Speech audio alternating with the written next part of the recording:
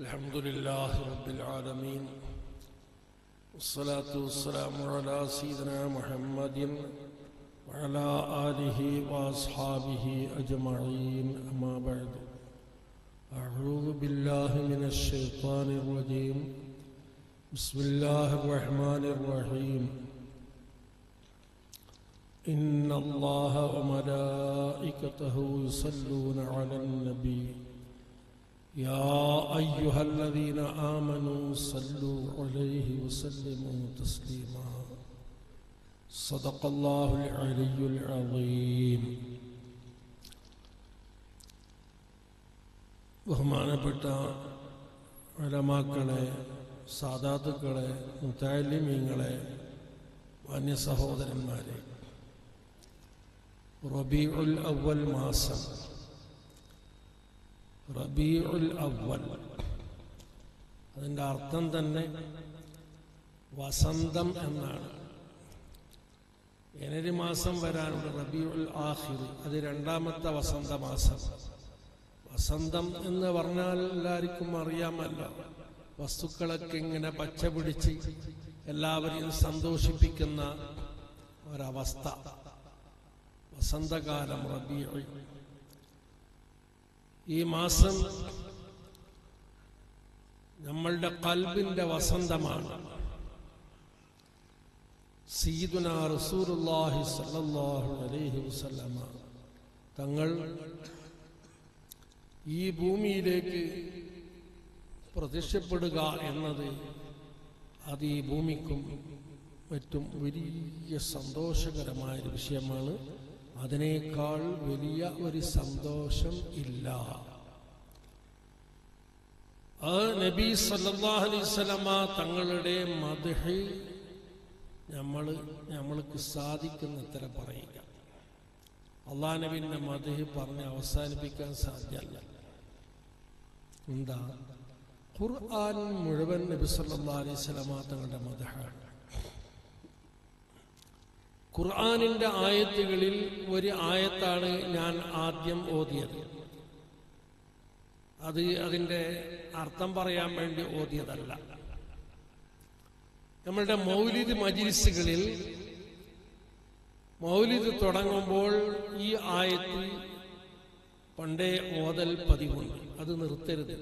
ഇന്നല്ലാഹ വമലായികതഹു യുസല്ലൂന അലൻ നബി يا أيها الذين آمنوا صلوا عليه وسلموا تسليما. ഇത് മൗലിദാണ്. ദുആന്റെ ഖാത്തിമത്തല്ല, ദുആന്റെ അവസാനമല്ല. ദുആ തീർന്ന ഉടനെ ഈ ആയത്ത് അങ്ങോട്ട് ഓതുക. എന്താ? അല്ലാഹുവിന്റെ നബിന്റെ മദ്ഹ് വളരെ വ്യക്തമായി എല്ലാവർക്കും മനസ്സിലാക്കാൻ സാധിക്കുന്ന മദ്ഹുള്ള ആയത്താണ്.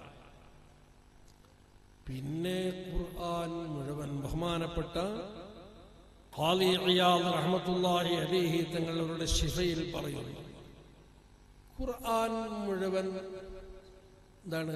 അത് അല്ലാഹു നബിയുടെ മദ്ഹാണ്. ഒരു ചോദ്യം, തബ്ബത് യദാ അബീ ലഹബിൻ വതബ് മാ അഗ്നാ അൻഹു മാലുഹു വമാ കസബ്. ഇങ്ങനെ ഉണ്ടല്ലോ. അബൂലഹബിന്റെ രണ്ട് കൈയും നശിക്കട്ടെ, അവൻ നശിക്കട്ടെ, അവൻ നശിച്ചു, അവന്റെ മുതലും മക്കളും അവനക്ക് ഉപകരിക്കുകയില്ല, അവൻ നരകത്തിൽ കടക്കും, കത്തിജ്വലിക്കുന്ന നരകത്തിൽ കടക്കും, അവന്റെ ഭാര്യ അവളും കടക്കും നരകത്തിൽ. ഇതിലെന്താ നബി സല്ലല്ലാഹു അലൈഹി വസല്ലമ തങ്ങളുടെ മദ്ഹുള്ളത്? ഇത് ആര് പറഞ്ഞത്? അള്ളാഹു പറഞ്ഞതാണ്, അള്ളാന്റെ കലാമാണ്. ഇങ്ങനെ ഒരു സൂറത്ത് അല്ലാഹു സുബ്ഹാനഹു വ തആല ഇറക്കാൻ കാരണമെന്ത്?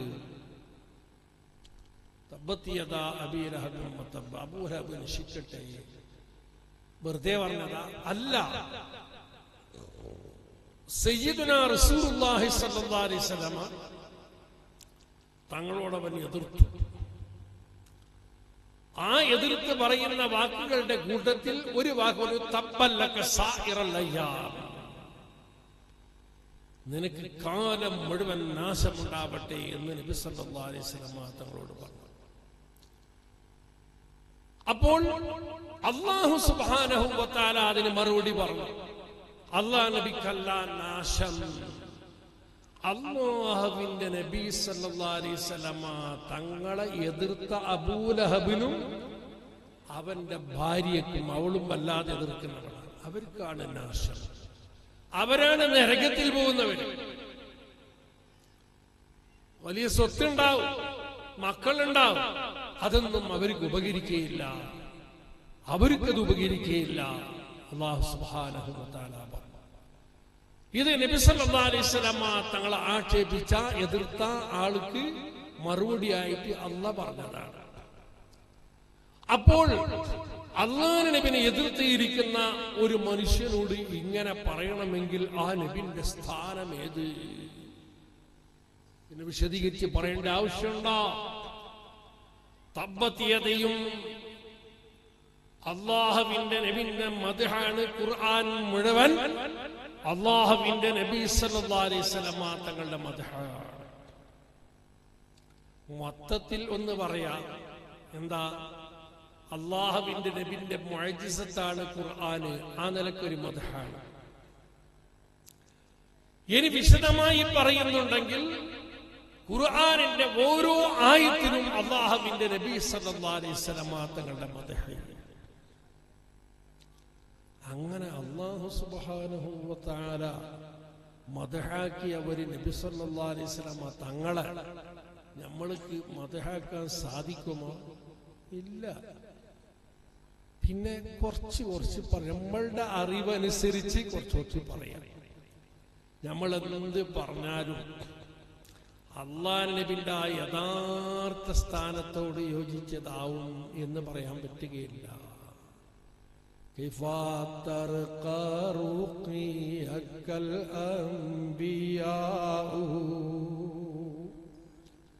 എന്നിങ്ങനെ പറഞ്ഞിട്ട് രണ്ടാമത്തെ ബൈത്തിൽ പറയുന്നു, ഇന്നമാ മസ്സലു സിഫാതിക ലിന്നാസി കമാ മസ്സലൻ നുജൂമൽ മാഉ. കഴിഞ്ഞ കാലത്ത് വന്നിരിക്കുന്ന അമ്പിയാക്കളും മുർസലീങ്ങളും അവരെ ഉമ്മത്തിമാർക്ക് നബി സല്ലല്ലാഹു അലൈഹി വസല്ലം തങ്ങളെ മനസ്സിലാക്കി കൊടുത്തു. എങ്ങനെ മനസ്സിലാക്കി കൊടുത്തത്? ആകാശത്തിലുള്ള നക്ഷത്രങ്ങൾ, ആ നക്ഷത്രങ്ങൾ താഴെ പുഴയുണ്ടെങ്കിൽ, കുളമുണ്ടെങ്കിൽ ആ വെള്ളത്തിൽ നക്ഷത്രത്തെ കാണും. അത് നക്ഷത്രത്തിന്റെ ഒരു മിസാല്, ഒരു രൂപം മാത്രമാണ്, യഥാർത്ഥ നക്ഷത്രമല്ല. നക്ഷത്രത്തിന്റെ നിഴല് നോക്കിയിട്ട് ഇതാ നക്ഷത്രം എന്ന് പറഞ്ഞ് പഠിപ്പിക്കുമ്പോൾ അത് യഥാർത്ഥ നക്ഷത്രമായിട്ടില്ലല്ലോ.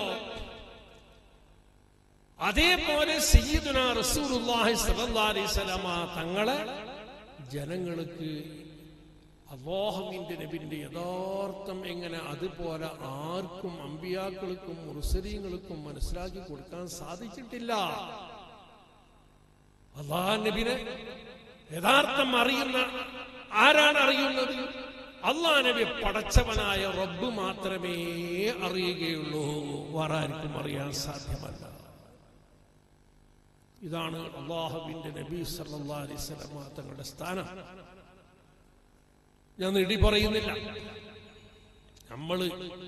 നമ്മളുടെ കഴിവനുസരിച്ച് മദ്ഹ് ധാരാളം പറയുക, അതിൽ വളരെ പ്രധാനം ഇവിടെ അല്ലാഹുവിന്റെ നബി സല്ലല്ലാഹു അലൈഹി വസല്ലം തങ്ങളുടെ മദ്ഹ് പറഞ്ഞ് പല പരിപാടികളും ഉണ്ടാക്കുന്നുണ്ട്. ഇവിടെ എന്ന് പറഞ്ഞാൽ അൽ-മദീനയിൽ ഇത് മാത്രമല്ല, ഇന്ന് എല്ലാ സ്ഥലങ്ങളും പ്രസംഗം, പാട്ട്, ഇങ്ങനെ പലതും ഉണ്ട്. അതിന്റെ ഇടയ്ക്ക് മുമ്പേ നടന്നു വരുന്നിരിക്കുന്ന ആ മൗലിദ്, അത് ഇല്ലാതെയാവാൻ പറ്റുകയില്ല. പള്ളിയിൽ റബീഉൽ അവ്വലിൽ കഴിക്കുന്ന, ജമാഅത്ത് കഴിക്കുന്ന മൗലിദ്, ആ മൗലിദിന്റെ ദിവസം തന്നെ കുറെ കുട്ടികളുടെ കലാപരിപാടികളും മറ്റും എല്ലാം വെച്ച് സമയം മുഴുവൻ അതിന് പോയി. അവസാനം ഒരു ഹദീസ് ഓതിയിട്ട് മതിയാക്കാം. അല്ലെങ്കിൽ ആ സലാത്തും മദ്ഹാണ്, ഒരു 10 സലാത്തിൽ മതിയാക്കാം. മൗലിദ് ഇല്ലാതെ ആയി പോകരുത്. മൗലിദ് വേണം, മൗലിദ് ഓതണം. നമ്മളുടെ മുൻഗാമികൾക്ക് നമ്മൾക്കുള്ള പോലത്തെ ടെൻഷനൊന്നും ഉണ്ടായിരുന്നില്ല. അവർ വലിയ ശാന്തരും സമാധാനികളുമായിരുന്നു. നാട്ടിൻ്റെ ഉള്ളിൽ തന്നെ അവർ നയിച്ച് ജീവിക്കും. ഇന്നുള്ളത് പോലെ ഒരു ടെൻഷനൊന്നും അവർക്കില്ല. എന്താ, അവർക്ക് സയ്യിദുന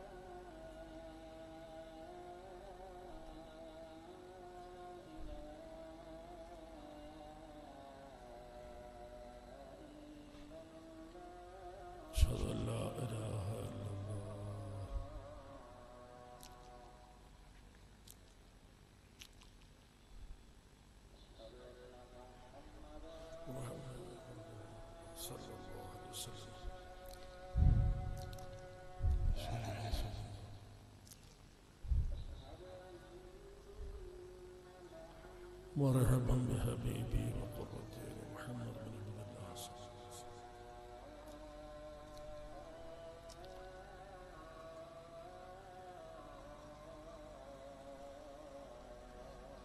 أشهد أن محمدا رسول الله.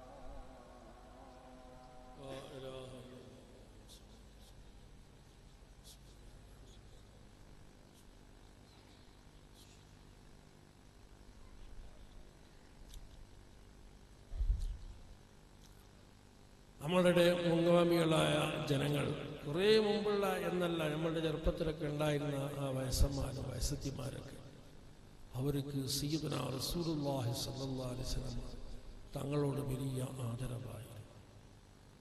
ബഹുമാനം കൊണ്ട് മുത്തുനബി സ്വല്ലല്ലാഹു അലൈഹി വസല്ലം, മുത്തുനബി എന്ന് മാത്രമേ പറയുകയുള്ളൂ, അല്ലെങ്കിൽ പൊന്നാര നബി. ഈ ബഹുമാനത്തിൻ്റെ വാക്കുകളോടുകൂടെ മാത്രമേ അവർ പറഞ്ഞിരുന്നുള്ളൂ. റബീഉൽ അവ്വൽ മാസമായി കഴിഞ്ഞാൽ ഒരു മൗലിദ് കഴിക്കണമെന്ന് വല്ലാത്ത ആഗ്രഹം. മാസം തീരുന്നതിന് മുമ്പായി ഒരു മൗലിദ് കഴിക്കും. ഇവിടെ മഞ്ഞനാടിയിൽ 40, 40, 50 മുത്താലിമീങ്ങൾ ഓതിപ്പൊളിച്ചിരുന്നു. അതേപോലെ കിന്യത്തുണ്ടായിരുന്നു. അതേ കണക്കിനുള്ള എണ്ണത്തിൻ്റെ മുത്താലിമീങ്ങൾ ഞാൻ കിന്യത്ത് ഓതിപ്പൊടിച്ചവനാണ്. റബീഉൽ അവ്വൽ മാസം തുടങ്ങിയാൽ പിന്നെ മൗലിദ് തന്നെ കൂട്ടത്തോടെ എല്ലാവരും പോയിട്ട് കഴിക്കുന്ന വീടുകളുമുണ്ട്. അല്ലാതെ നോറുസ്കരിച്ചിട്ട് അതിനു മുമ്പ് 11 മണിക്ക് അസ്റിസ്കാരം കഴിഞ്ഞിട്ട് മഗ്‌രിബിസ്കാരം കഴിഞ്ഞിട്ട് സുബഹിസ്കാരം കഴിഞ്ഞിട്ട് വരെ മൗലിദ്. എല്ലാ വീടുകളിലും മൗലിദ് ഉണ്ടാവും. അത് കുറേ ആളുകളെ വിളിക്കാൻ സാധിക്കുന്നവര് അങ്ങനെ, അല്ല അത്ര ആളുകളെ വിളിക്കാൻ സാധ്യമല്ല. സാധിക്കും പോലെ ഒരു മുത്തഅല്ലിമിനെ അല്ലെങ്കിൽ പള്ളിൻ്റെ ഒരു മുക്രിയെ വിളിച്ച് ഒരു മൗലിദ് ഓതും. അതിനോട് വലിയ ആദരവാണ്. മൗലിദിന് വേണ്ടി സാധനം ഒരുക്കുക, വീട് വൃത്തിയാക്കുക, അന്ന് വലിയതിരിക്കുന്നൊരു ആഘോഷമാണ്. പെരക്കാർക്ക് എല്ലാവർക്കും ഒരു സന്തോഷമാണ്. അതുകൊണ്ട് അല്ലാഹു സുബ്ഹാനഹു വ തആല അവർക്ക് ബറക്കത്ത് ചെയ്തു. അവർക്ക് കിട്ടിയ ആ ബറക്കത്തിന്റെ ചെറിയ ഭാഗമാണ് നമ്മളിലും ഉള്ളത്.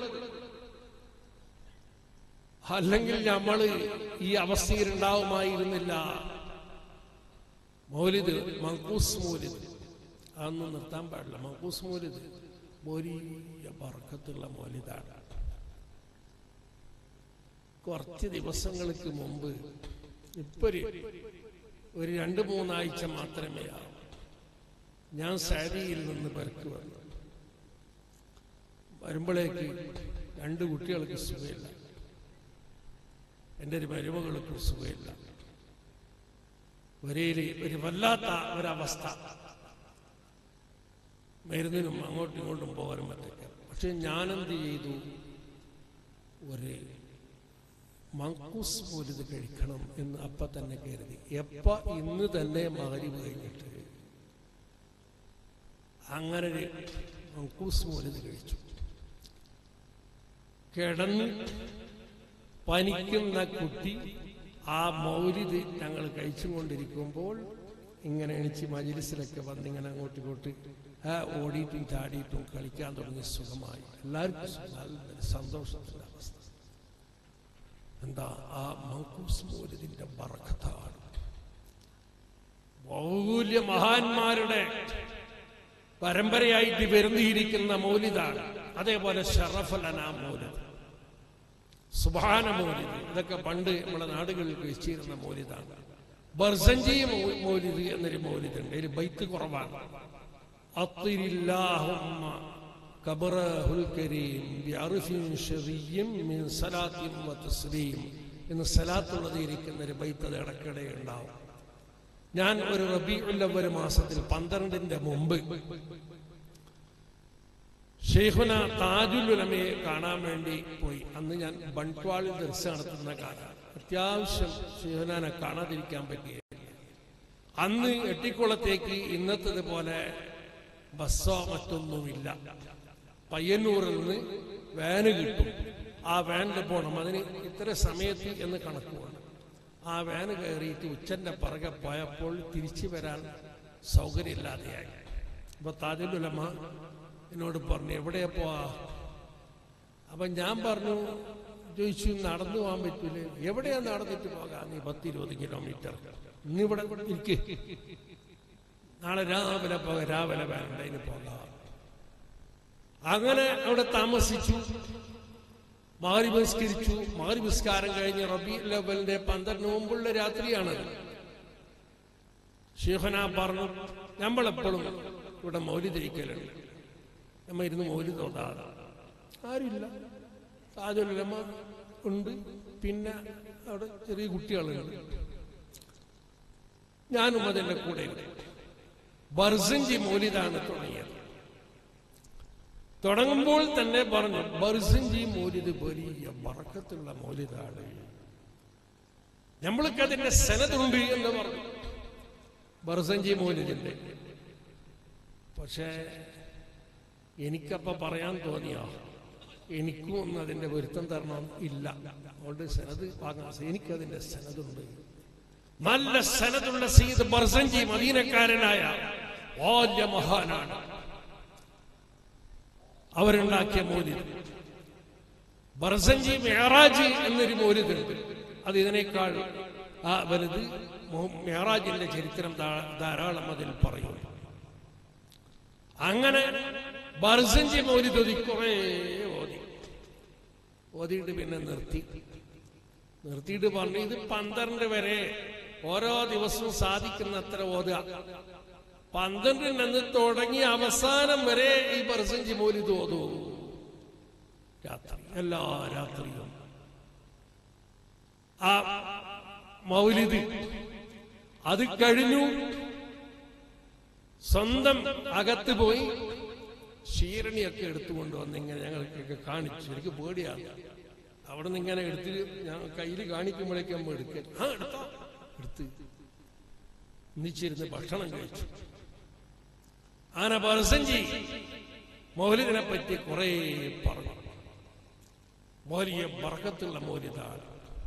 അങ്ങനെ മഖൂസ് മൗലിദ് ശറഫല്ലനാം സുബ്ഹാന ബർസഞ്ചി, അതിന്റെ പേര് ഇവിടെ ഇല്ലാതെയായി പോകരുത്. അതിനെ ഹയാത്താക്കണം. അത് വേണം. ബർക്കത്തുള്ളതാണ്. ആ മഹാന്മാര് അവര് ആലിമീങ്ങളാണ്. അവര് മദ്ഹിന് വേണ്ടി ഉപയോഗിച്ചിരിക്കുന്ന ഹദീസുകളും വാക്കുകളും ഒക്കെയാണ്. അത് വളരെ അർത്ഥവത്താണ്. അതാരും മറന്നു പോകരുത്. എല്ലാ വീടുകളിലും മൗലിദ് കഴിക്കണം. ബറക്കത്താണത്. മൗലിദ് കഴിക്കുന്ന വീട്ടിൽ അല്ലാഹു സുബ്ഹാനഹു വ തആല ദാരിദ്ര്യത്തെ കാക്കൂ. മൗലിദ് കഴിച്ച് വരക്കാറുണ്ട്. കുറെ ദാരിദ്ര്യത്തിലൊക്കെ ഉണ്ടല്ലോ. ആ ദാരിദ്ര്യം ഉണ്ടെങ്കിൽ അത് മനസ്സിന്റെ ശാന്തി നഷ്ടപ്പെട്ടു പോകുന്ന ഒരു ദാരിദ്ര്യം, ഒരു ഇല്ലായ്മ ആവുകയില്ല. മനഃശാന്തി ഉണ്ടാകും. സയ്യിദുനാ റസൂലുള്ളാഹി സ്വല്ലല്ലാഹു അലൈഹി വസല്ലമ തങ്ങളുടെ ആ ബറക്കത്ത് നമ്മൾക്ക് കിട്ടിക്കൊണ്ടേയിരിക്കും. ഇതാണ് നമ്മൾ റബീഉൽ അവ്വൽ മാസത്തിൽ മൗലിദ് കഴിക്ക് സ്വലാത്ത് ധാരാളം ചെല്ലുക.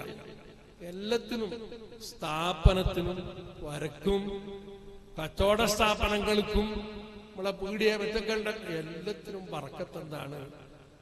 അല്ലാഹുവിന്റെ നബി സല്ലല്ലാഹു അലൈഹി വസല്ലം തങ്ങളുടെ സ്വലാത്ത്, തങ്ങളുടെ മദ്ഹ്. ഞങ്ങളുടെ മദ്ഹാണ് മൗലിദ്. മൗലിദ് മുഴുവൻ അതിന്റെ തുടക്കം മുതൽ അവസാനം വരെ നബി സല്ലല്ലാഹു അലൈഹി വസല്ലം തങ്ങളുടെ മദ്ഹാണ്. ആ മജ്ലിസിനെ വളരെ ബഹുമാനിക്കണം. പണ്ടത്തെ ആളെ കണ്ടിട്ടില്ലേ? തലയണ വെക്കും, അതിന്റെ മേലെ നല്ല വെളുത്തൊരു തുണി വിരിക്കും, മജ്ലിസെല്ലാം വൃത്തിയാക്കും. അതൊക്കെ വേണ്ടതാണ്.